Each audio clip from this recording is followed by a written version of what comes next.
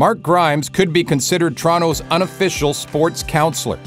Over his 14 years on Toronto City Council, Grimes has championed many projects aimed at boosting the profile of sports in the city. The Ward 6 councillor's love of sport started early.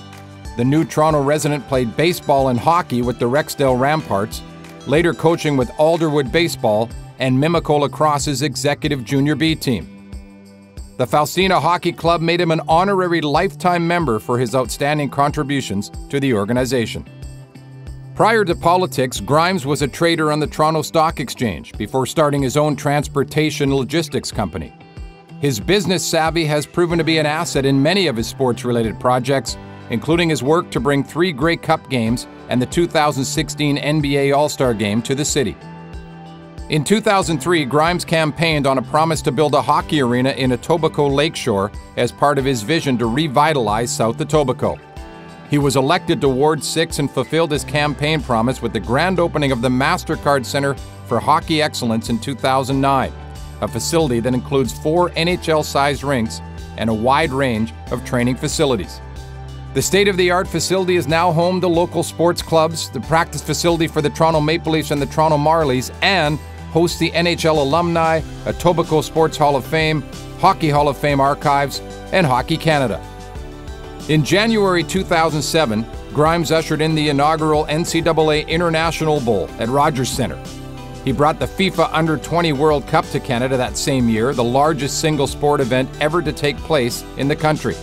And in 2013, the PGA honored Grimes for his efforts towards making the PGA Championship at Oak Hill a success.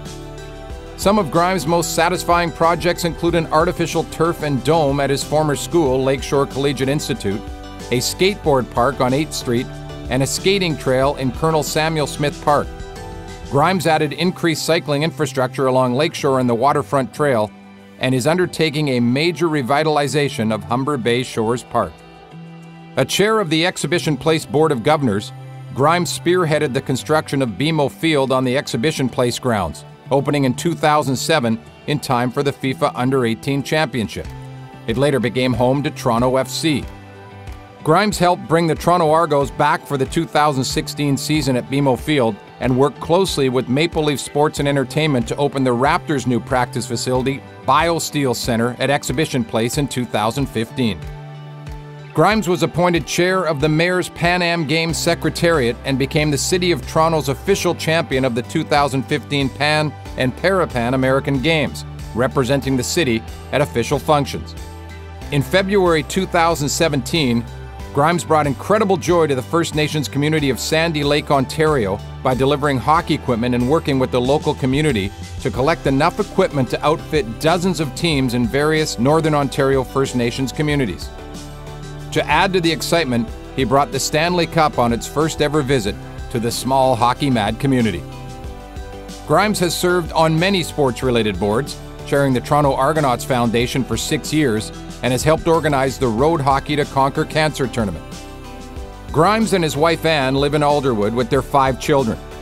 He remains as committed as ever to strengthening the city's sporting facilities and institutions, all with an aim to creating healthy, vibrant neighborhoods in Etobicoke and across Toronto.